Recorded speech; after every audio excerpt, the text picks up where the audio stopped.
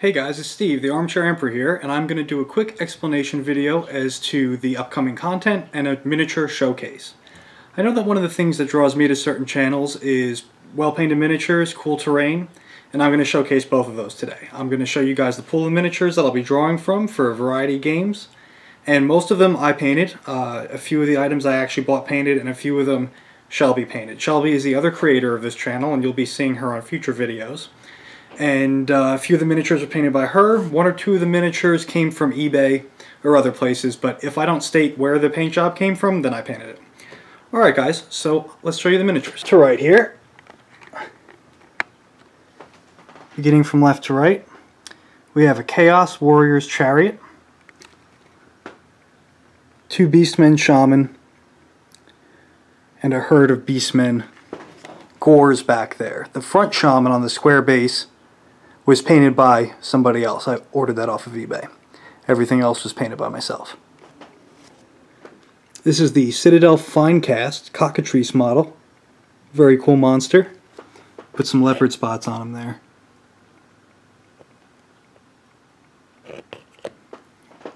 In the front we have some Chaos Warhounds.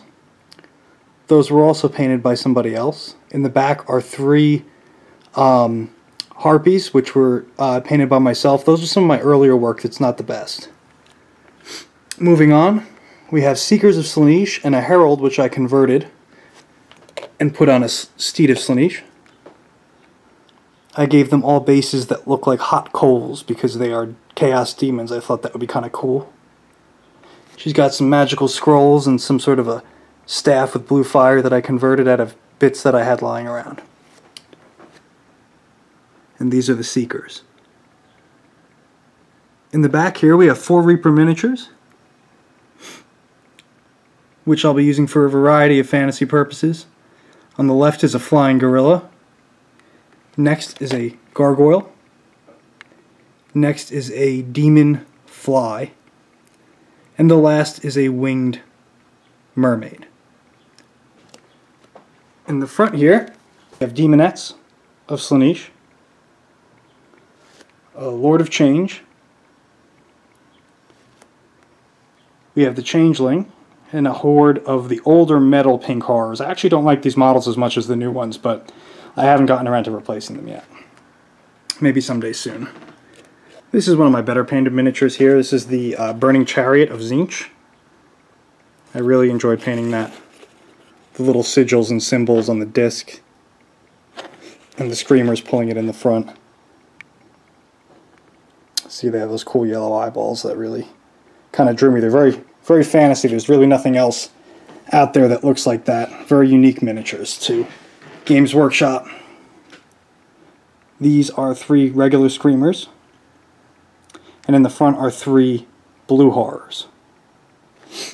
In the back here we have a Skull Cannon of Khorne.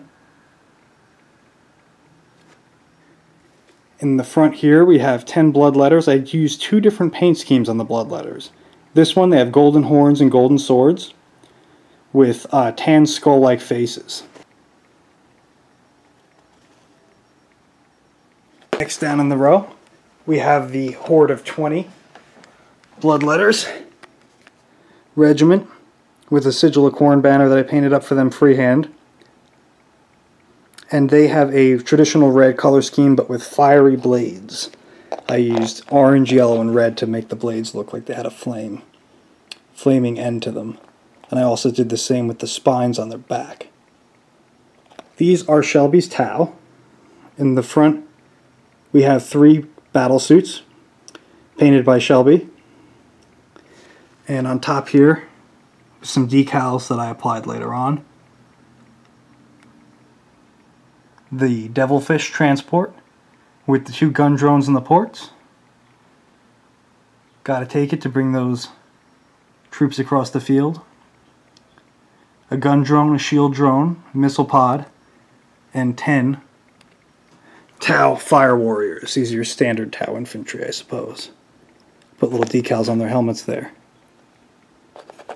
Stone and grass bases. On we have the miniatures from the Dark Vengeance box that I talked about in my previous video. These are the Chaos miniatures which I got to painting right away. I painted them up as Emperor's Children color schemes. Silver, purple, and gold. I wanted them to be really gaudy, very lavish looking armor and swords. I really enjoyed painting these guys. Here we have the champion of the chosen unit. He has a power maul or a power mace. He has a third eye on the front of his head, so he looks like a psyker. And he has a very cool helmet which he's holding in the crook of his arm there, which is looking like a silver skull. Old gold accents on there. This is one where I was not sure if the color scheme would really fit it, but this is the Hellbrute. It's the Chaos version of a Dreadnought. But I think it came out pretty good considering. I just wasn't sure how all that purple would look on a larger miniature. But once you put the gold and silver accents on there, I also added a little bit of Screaming Bell, which is a bronze color. It ended up looking really nice. And I use stone bases with a dry brush. They're just pebbles, and I dry brush gray Craftsmart paint over them. And then I do another layer of dry brushing over the top of that, which is Terminatus stone, Citadel dry brush. These are the cultists, Chaos cultists, out of that same box. I painted them up in like a dark blue and green Alpha Legion color scheme. And the leader, the champion, I gave him, he sort of looks like he has this Japanese demon mask on, if you've seen some of that sort of artwork. So I gave him a red mask instead of that being his face, with some orange flames up top there. And here's the other champion, which is kind of cool. He has a silver mask.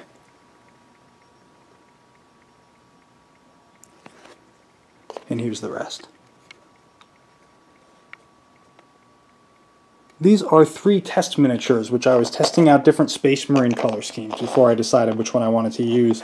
I ended up going with none of them, actually. I ended up going with Ultramarines for my Space Marines. But on the right we have a White Scar, in the center we have an Imperial Fist, and on the left we have a Blood Angel. And I did put some of the shoulder pads on, the little decals, to show what legions they're from. Again, that's not some of my best work. I was just testing paint colors there. Alright, we're going to move to the back. This is the Horus Heresy Betrayal at Calth box, which you'll see Shelby and myself playing as a board game. But you'll also see these miniatures dropped into our 40K games time to time, especially the Word Bearers, because with Chaos you figure that they would have some of that older Heresy era armor. I used Tester's Red Gloss, which is a high gloss paint. Not a lot of people like it, but I really liked it for that shiny brand new armor look. And if I get in closer to this miniature here, you could see the difference.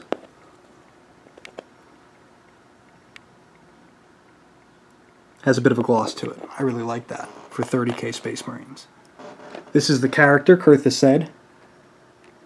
He is a chaplain, in Chaos terms a Dark Apostle. And behind him is the Word-Bearer's Contemptor Dreadnought. Alright, here we're starting with the Ultramarines. Ultramarines Tactical Squad. Blue and gold. Same basing scheme. In the middle here we have the one Dark Angel miniature that I actually have completed. It's the Librarian. And then on the left here we have the Terminators and the Ultramarines General from the Betrayal at Calth box. Now we're going to have a quick note on terrain, on some of the different types of terrain that I use. One thing that you may be seeing a lot are these Romanesque ruins. Those are from Petco, believe it or not. You can buy them in the fish tank aisle. They're pretty good. You know, if you want to spend a few bucks, but you don't want to spend a lot of money on Citadel terrain that you have to paint and assemble yourself, you can get a couple of these, and they work good for historical games, for 40K sort of Romanesque buildings, for fantasy or Frostgrave, really whatever you want to do. They're already sort of painted in a tan stone scheme with a dry brush of white over the top. Of course you could repaint that and make it look much better. I just haven't gotten around to it yet, but it serves.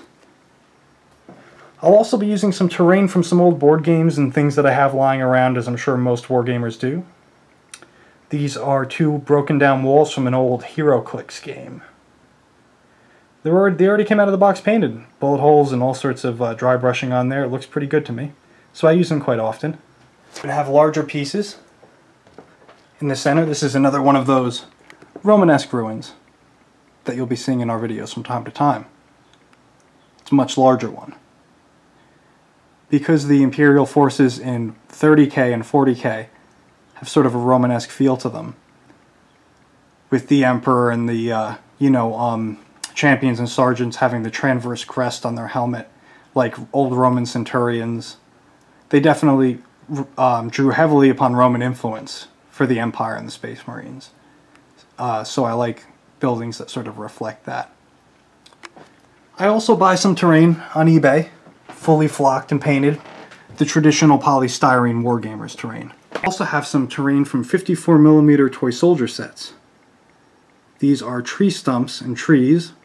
I believe they're old Marx recasts. One solid plastic piece, not great quality, but they definitely work pretty well and they're cheap. If you can find them at toy soldier shows online.